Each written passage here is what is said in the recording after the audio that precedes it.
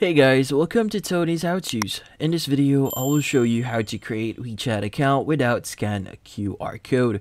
But before we start, hurry up and check out our latest self-purchase under this video. So let's get started. So first thing that we want to do here is you want to go ahead and open up a WeChat, and when we actually try signing up here, you'll see two options, which is sign up via mobile and sign up via Facebook. So whatever type of method that you want to use here, either mobile or Facebook, you'll still be asked to scan a QR code, which is kind of sad. So if you don't have the contact to actually be able to sign in into WeChat.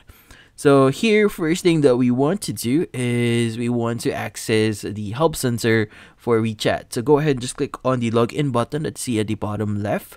And from here, you want to click on more options that you see at the bottom center of your screen. Now here, you want to go to help center. And from here, you want to click on the send feedback option that you see at the center top of your screen.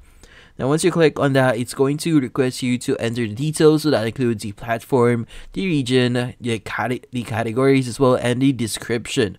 Now in here, go ahead and select appropriately. So if you're using Android, choose Android, and region, choose the appropriate one. Now in here in the description, you have to ensure that you explain properly that you're currently trying to sign up in WeChat and you don't have necessary details or the necessary QR code for you to be able to create your account for WeChat.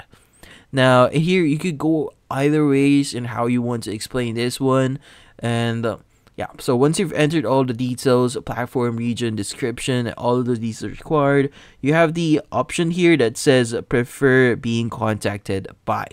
So you want to choose email here, and once you've done that, just click on submit. Now once you've submitted this, you just need to wait on your email address. Make sure that you actually check it from time to time and see if they actually emailed you back. Now from there, you'll be in contact with WeChat support. You just need to interact with them and provide any details that they might require from you. Like for example, if you have any details, if they provide you any things that you could do, go ahead and just interact with them. But yeah, so that's about it. So thank you for watching. If you have any questions, feel free to ask in the comment section. If you enjoyed this video and found it helpful, you could use the link in the description to subscribe. See you in the next video.